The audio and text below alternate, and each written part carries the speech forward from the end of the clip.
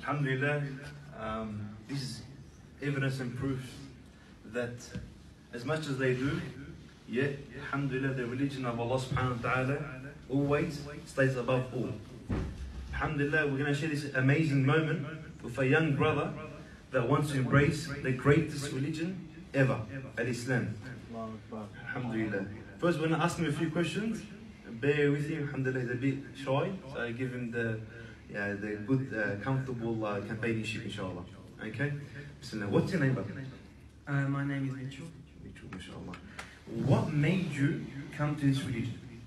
Well, I've heard a lot about how it gives you a sense of peace, and I wanted to do something with my life. I wanted to have something else helping me with it, so I decided to turn to Islam. Subhanallah. That is evidence and proof that our religion is the right and the true religion. Subhanallah. Can I ask a few questions to the brothers? How do you feel when you know that one of your friends is becoming Muslim? We just feel like supporting him, I guess. Yeah.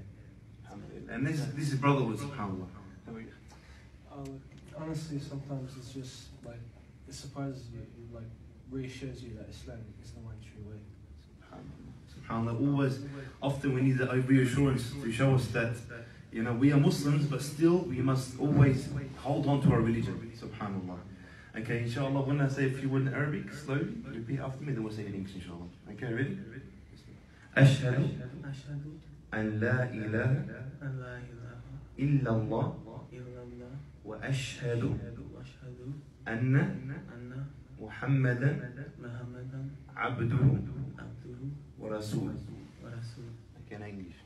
I bear witness that there is no God or deity worthy of worship but one, Allah alone. And I bear witness that Muhammad, peace be upon him, is his slave, is his slave, and his messenger. Congratulations, alhamdulillah. Allahu Akbar! Please get up and give him a hug, inshallah. I'm the first one. Allahu Akbar! Allahu Akbar! Allahu Akbar.